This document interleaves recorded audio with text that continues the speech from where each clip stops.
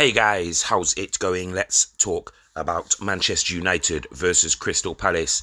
This is a English Premier League match which will take place on the 30th of September 2023. Firstly, and as always, this video in no way has been designed to deceive anyone.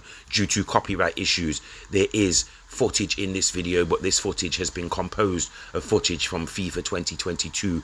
This footage will simulate what a goal may look like in this match between Manchester United and Crystal Palace, a goal like the one that you're about to see in this video. And I can tell you there has been a goal at Old Trafford. There has been a goal or a major talking point, a red card, a VAR decision that has overturned or allowed a goal or a red card, etc, etc, etc.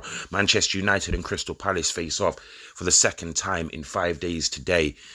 I have been saying this for quite some time. I feel that the mid-table of the Premier League, this includes teams that are finishing between 3rd and like 10th, because I see that as the mid-table. I think any team can beat any team. All this hype and bandwagon, it's killing football. Stop focusing so hard on Manchester United. Villa apparently have beaten Brighton 6-1 today. Work it out. Any team can beat any team at any point. Except, of course, Manchester City. That's who you should be focused on. That's who you should hate. Stay tuned for more.